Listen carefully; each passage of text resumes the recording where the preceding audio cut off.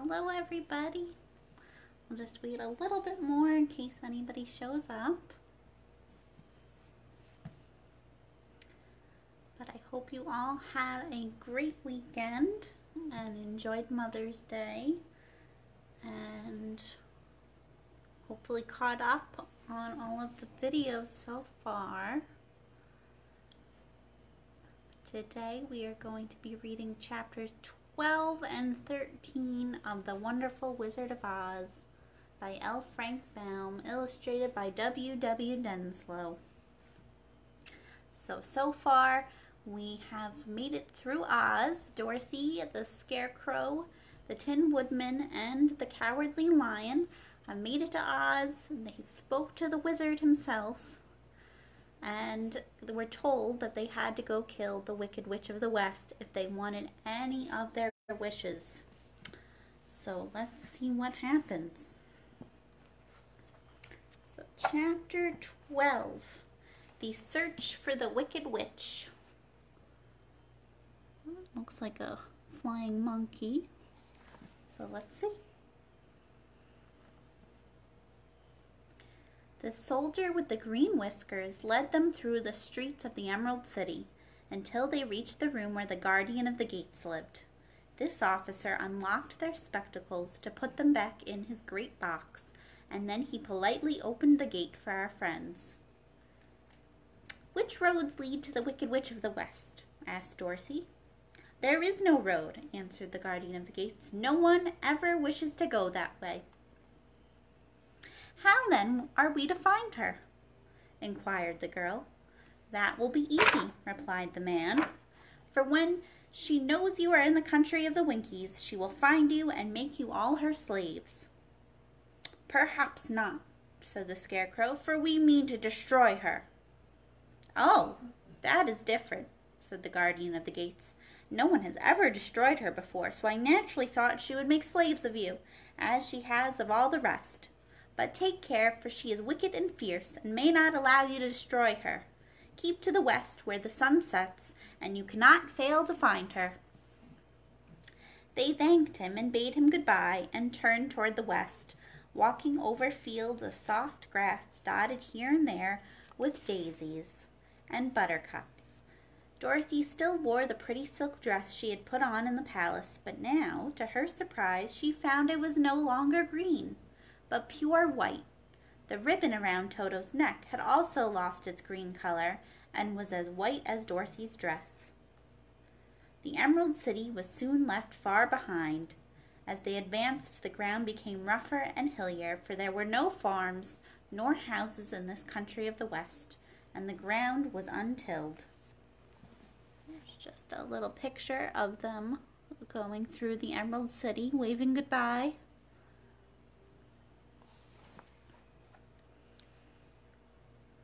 In the afternoon, the sun shone hot in their faces, for there were no trees to offer them shade, so that, before night, Dorothy and Toto and the lion were tired, and lay down upon the grass and fell asleep, with the woodman and the Scarecrow keeping watch. Now the Wicked Witch of the West had but one eye, yet that was as powerful as a telescope and could see everywhere. So as she sat in the door of her castle, she happened to look around and saw Dorothy lying asleep with all her friends about her. They were a long distance off, but the Wicked Witch was angry to find them in her country, so she blew upon a silver whistle that hung around her neck. At once there came running to her from all directions a pack of great wolves. They had long legs and fierce eyes and sharp teeth. "Go to those people," said the witch, "and tear them to pieces." "Are you not going to make them your slaves?" asked the leader of the wolves. "No," she answered. "One is of tin and one of straw, one is a girl and another a lion, and none of them is fit to work, so you may tear them into small pieces." "Very well," said the wolf, and he dashed away at full speed, followed by the others. It was lucky the Scarecrow and the Woodman were wide awake and heard the wolves coming. "This is my fight," said the Woodman, "so get behind me and I will meet them as they come." He seized his axe, which he had made very sharp, and as the leader of the wolves came on, the Tin Woodman swung his arm and chopped the wolf's head from its body so that it immediately died. As soon as he could raise his axe, another wolf came up, and he also fell under the sharp edge of the Tin Woodman's weapon. There were 40 wolves, and 40 times a wolf was killed, so that at last they all lay dead in a heap before the woodman. Then he put down his axe and sat beside the Scarecrow, who said, "It was a good fight, friend." They waited until Dorothy awoke the next morning. The little girl was quite frightened when she saw the great pile of shaggy wolves, but the Tin Woodman told her all. She thanked him for saving them and sat down to breakfast, after which they started again upon their journey. Now this same morning the Wicked Witch came to the door of her castle, and looked out with her one eye that could see afar off. She saw all her wolves lying dead, and the strangers still traveling through her country. This made her angrier than before, and she blew her silver whistle twice. I can't whistle very well. Straightway a great flock of wild crows came flying toward her, enough to darken the sky, and the Wicked Witch said to the King Crow, "Fly at once to the strangers, peck out their eyes, and tear them to pieces." The wild crows flew in one great flock toward Dorothy and her companions. When the little girl saw them coming, she was afraid, but the Scarecrow said, "This is my battle, so lie down beside me and you will not be harmed." So they all lay upon the ground except the Scarecrow, and he stood up and stretched out his arms, and when the crows saw him they were frightened, as these birds always are by scarecrows, and did not dare to come any nearer. But the King Crow said, "It is only a stuffed man. I will peck his eyes out." The King Crow flew at the Scarecrow, who caught it by the head and twisted its neck until it died. And then another crow flew at him, and the Scarecrow twisted its neck also.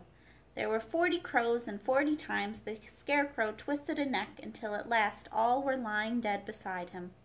Then he called to his companions to rise, and again they went upon their journey. When the Wicked Witch looked out again and saw all her crows lying in a heap, she got into a terrible rage, and blew 3 times upon her silver whistle. Forthwith there was heard a great buzzing in the air, and a swarm of black bees came flying towards her. "Go to the strangers and sting them to death," commanded the witch, and the bees turned and flew rapidly until they came to where Dorothy and her friends were walking. But the woodman had seen them coming, and the Scarecrow had decided what to do. "Take out my straw and scatter it over the little girl and the dog and the lion," he said to the woodman, "and the bees cannot sting them." This the woodman did, and as Dorothy lay close beside the lion and held Toto in her arms, the straw covered them entirely. The bees came and found no one but the woodman to sting, so they flew at him and broke off all their stings against the tin, without hurting the woodman at all. And as bees cannot live when their stings are broken, that was the end of the black bees, and they lay scattered thick about the woodman, like little heaps of fine coal. Then Dorothy and the lion got up, and the girl helped the Tin Woodman put the straw back into the Scarecrow again, until he was as good as ever, so they started upon their journey once more. The Wicked Witch was so angry when she saw her black bees in little heaps like fine coal that she stamped her foot and tore her hair and gnashed her teeth. Then she called a dozen of her slaves, who were the Winkies, and gave them sharp spears, telling them to go to the strangers and destroy them. The Winkies were not a brave people, but they had to do as they were told, so they marched away until they came near to Dorothy. Then the lion gave a roar and sprang toward them, and the poor Winkies were so frightened that they ran back as fast as they could. When they returned to the castle, the Wicked Witch beat them well with a strap and sent them back to their work, after which she sat down to think what she should do next. She could not understand how all her plans to destroy these strangers had failed, but she was a powerful witch, as well as a wicked one, and she soon made up her mind how to act.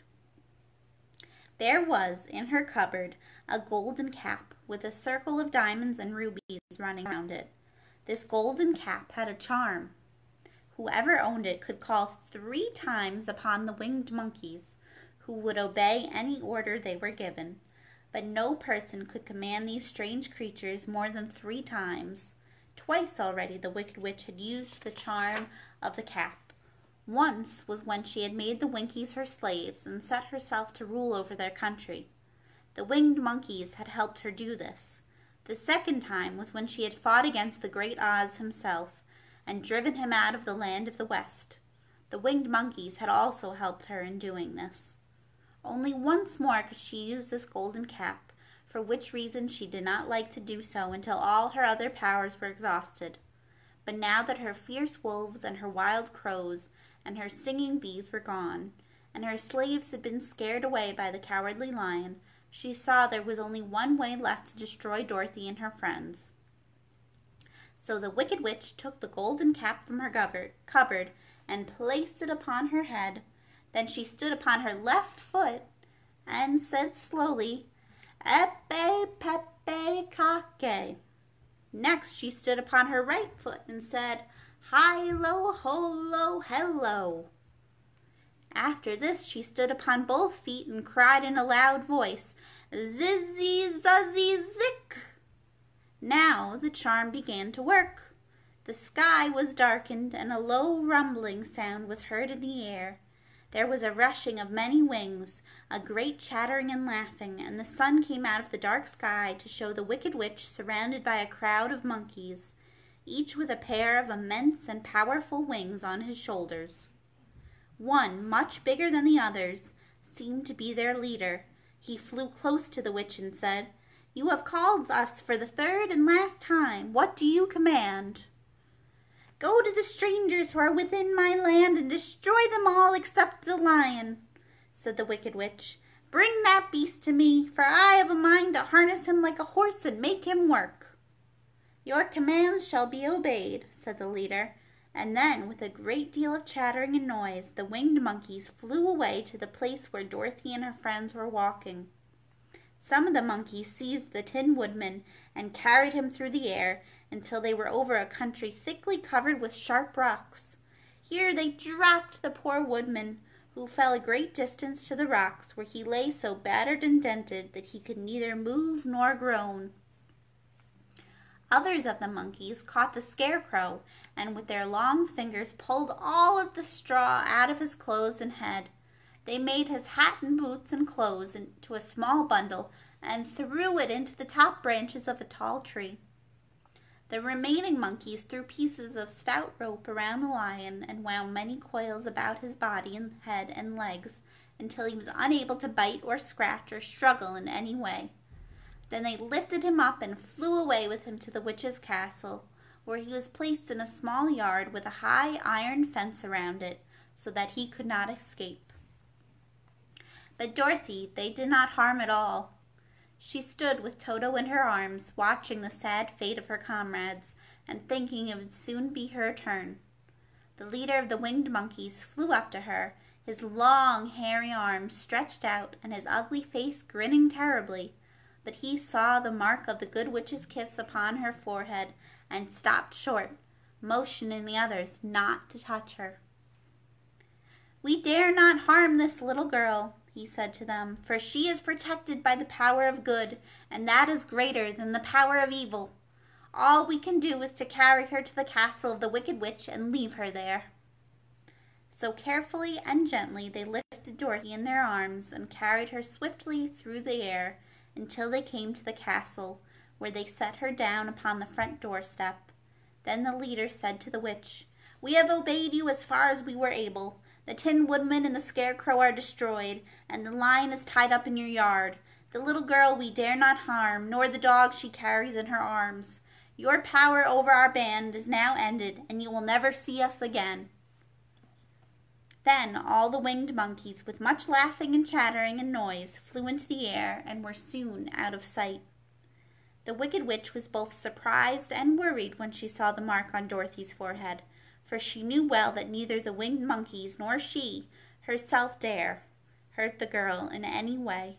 She looked down at Dorothy's feet, and seeing the silver shoes, began to tremble with fear, for she knew what a powerful charm belonged to them, At first the witch was tempted to run away from Dorothy, but she happened to look into the child's eyes and saw how simple the soul behind them was, and that the little girl did not know of the wonderful power the silver shoes gave her. So the wicked witch laughed to herself and thought, I can still make her my slave, for she does not know how to use her power. Then she said to Dorothy harshly and severely, Come with me, and see that you mind everything I tell you, for if you do not, I will make an end of you as I did of the Tin Woodman and the Scarecrow. Dorothy followed her through many of the beautiful rooms in her castle until they came to the kitchen, where the witch bade her clean the pots and kettles and sweep the floor and keep the fire fed with wood. Dorothy went to work meekly, with her mind made up to work as hard as she could, for she was glad the wicked witch had decided not to kill her.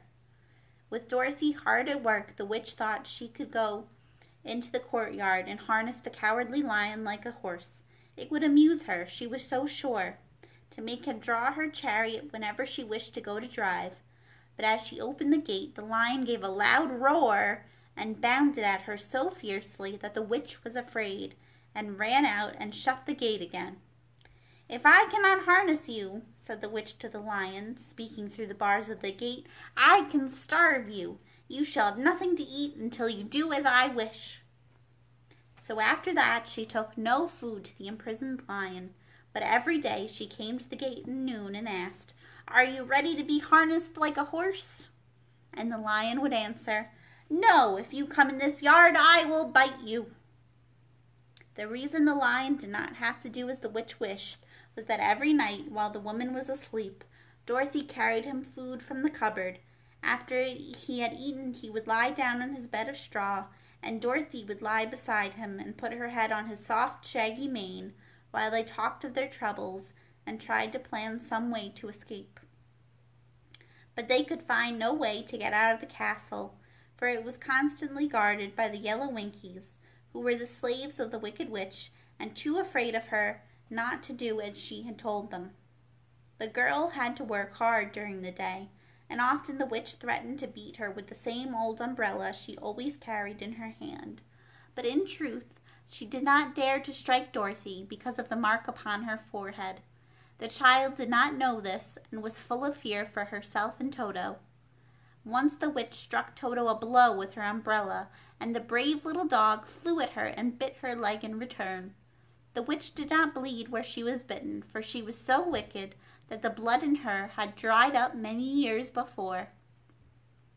Dorothy's life became very sad as she grew to understand that it would be harder than ever to get back to Kansas with Aunt Em again. Sometimes she would cry bitterly for hours, with Toto sitting at her feet and looking into her face, whining dismally to show how sorry he was for his little mistress. Toto did not really care whether he was in Kansas or the land of Oz, so long as Dorothy was with him, but he knew the little girl was unhappy, and that made him unhappy too.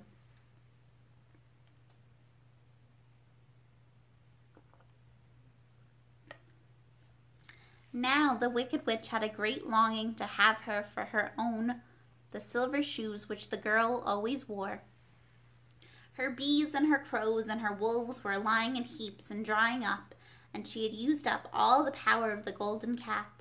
But if she could only get hold of the silver shoes, they would give her more power than all the other things she had lost. She watched Dorothy carefully to see if she ever took off her shoes, thinking she might steal them. But the child was so proud of her pretty shoes that she never took them off except at night and when she took her bath.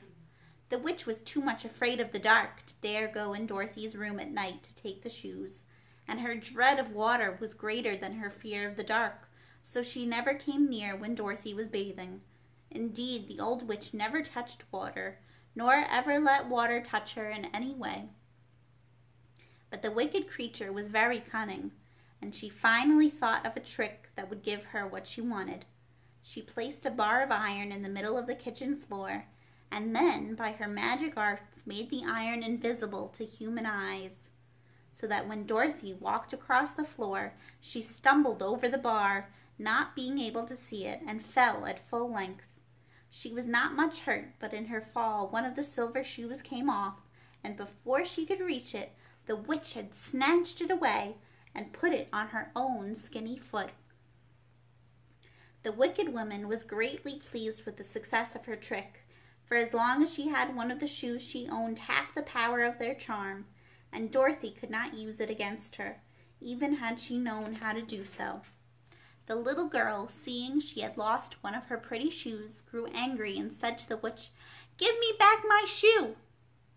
"I will not," retorted the witch, "for it is now my shoe and not yours." "You are a wicked creature," cried Dorothy. "You have no right to take my shoe from me." "I shall keep it just as the same," said the witch, laughing at her, "and someday I shall get the other one from you too."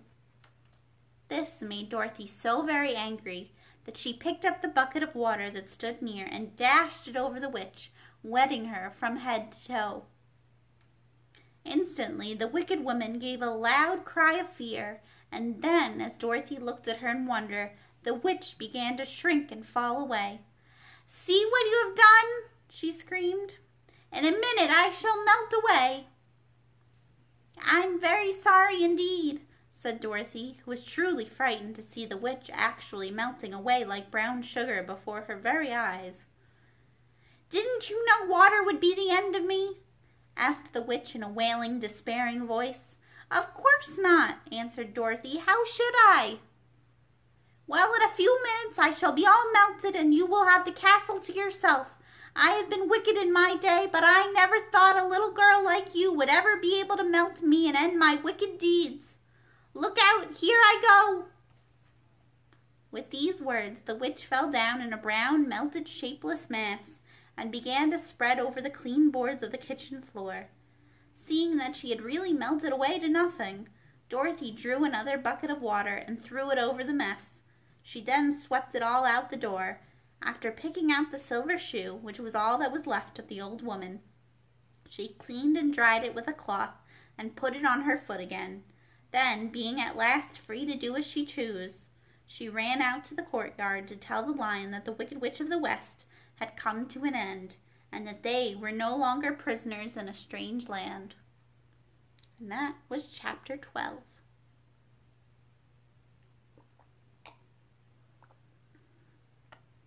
So we'll move on to chapter 13, The Rescue. Hopefully we will find our friends again, because it looks like we will find the Scarecrow. The Cowardly Lion was much pleased to hear that the Wicked Witch had been melted by a bucket of water, and Dorothy at once unlocked the gate of his prison and set him free. They went in together to the castle, where Dorothy's first act was to call all the Winkies together and tell them that they were no longer slaves.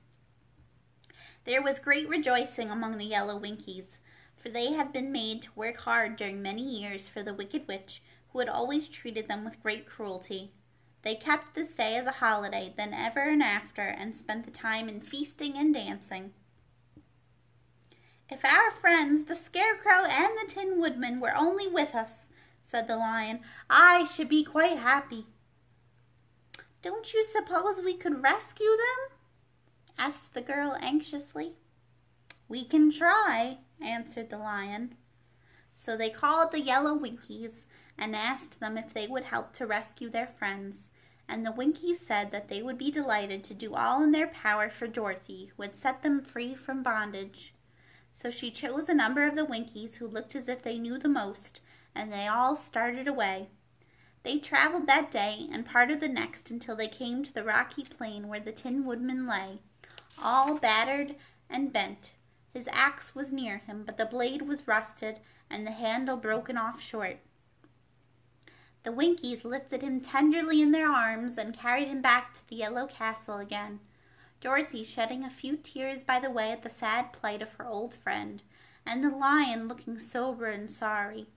When they reached the castle, Dorothy said to the Winkies, "Are any of your people tinsmiths?" "Oh yes, some of us are very good tinsmiths," they told her. "Then bring them to me," she said, and when the tinsmiths came, bringing with them all their tools and baskets, she inquired, "Can you straighten out those dents in the Tin Woodman? and bend him back into shape again, and solder him together where he is broken?" The tinsmiths looked the woodman over carefully, and then answered that they thought they could mend him so he would be as good as ever. So they set to work in one of the big yellow rooms of the castle, and worked for 3 days and 4 nights, hammering and twisting and bending and soldering and polishing and pounding at the legs and body and head of the Tin Woodman, until at last he was straightened out into his old form, and his joints worked as well as ever. To be sure, there were several patches on him, but the tinsmiths did a good job, and as the woodman was not a vain man, he did not mind the patches at all. And there's the Winky tinsmiths working on the woodman.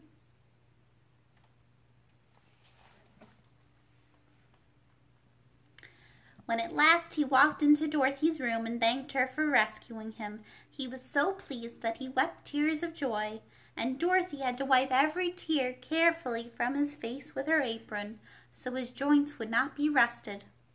At the same time her own tears fell thick and fast at the joy of meeting her old friend again, and these tears did not need to be wiped away. As for the lion, he wiped his eyes so often with the tip of his tail that it became quite wet, and he was obliged to go out into the courtyard and hold it in the sun till it dried. "If we only had the Scarecrow with us," said the Tin Woodman, when Dorothy had finished telling him everything that had happened, "I should be quite happy." "We must try to find him," said the girl. So she called the Winkies to help her, and they walked all that day and part of the next until they came to the tall tree in the branches of which the winged monkeys had tossed the Scarecrow's clothes. It was a very tall tree, and the trunk was so smooth that no one could climb it. But the woodman said at once, "I'll chop it down, and then we can get the Scarecrow's clothes." Now while the tinsmiths had been at work mending the woodman himself, another of the Winkies, who was a goldsmith, had made an axe handle of solid gold and fitted it to the woodman's axe instead of the old broken handle. Others polished the blade until all the rust was removed and it glistened like burnished silver. As soon as he had spoken, the Tin Woodman began to chop, and in a short time the tree fell over with a crash, when the Scarecrow's clothes fell out of the branches and rolled off on the ground. Dorothy picked them up and had the Winkies carry them back to the castle, where they were stuffed with nice clean straw, and behold, here was the Scarecrow, as good as ever, thanking them over and over again for saving him. Now that they were reunited, Dorothy and her friends spent a few happy days at the Yellow Castle, where they found everything they needed to make them comfortable. But one day the girl thought of Aunt Em and said, "We must go back to Oz and claim his promise." "Yes," said the Woodman, "at last I shall get my heart." "And I shall get my brains," added the Scarecrow joyfully. "And I shall get my courage," said the Lion thoughtfully. "And I shall get back to Kansas," cried Dorothy, clapping her hands. "Oh, let us start for the Emerald City tomorrow." This they decided to do. The next day they called the Winkies together and bade them goodbye. The Winkies were sorry to have them go, and they had grown so fond of the Tin Woodman that they begged him to stay and rule over them in the Yellow Land of the West. Finding they were determined to go, the Winkies gave Toto and the Lion each a golden collar, and to Dorothy they presented a beautiful bracelet studded with diamonds, and to the Scarecrow they gave a gold-headed walking stick to keep him from stumbling, and to the Tin Woodman they offered a silver oil can inlaid with gold and set with precious jewels. Every one of the travelers made the Winkies a pretty speech in return, and all shook hands with them until their arms ached. Dorothy went to the witch's cupboard to fill her basket with food for the journey, and there she saw the golden cap. She tried it on her own head and found that it fitted her exactly. She did not know anything about the charm of the golden cap, but she saw that it was pretty, so she made up her mind to wear it and carry her sunbonnet in the basket. Then, being prepared for the journey, they all started for the Emerald City, and the Winkies gave them 3 cheers and many good wishes to carry with them. And that was the end of chapter 13. Oop, and you'll just see is the scarecrow being sewed back up. So tomorrow we will start with chapter 14, and we will read chapter 14, 15, and 16 tomorrow. So meet me back here at Facebook at 7 o'clock, and if you missed any of our other chapters, you can go in the playlist on the videos section of the Facebook page, and you can catch up. And if you want to leave me any comments about anything, what you think is going to happen next, because now it's getting especially very different than the movie or the play, if you've seen that. So let's think about what will happen next, and I hope you had a good time, and I'll see you tomorrow. Have a good night. Bye.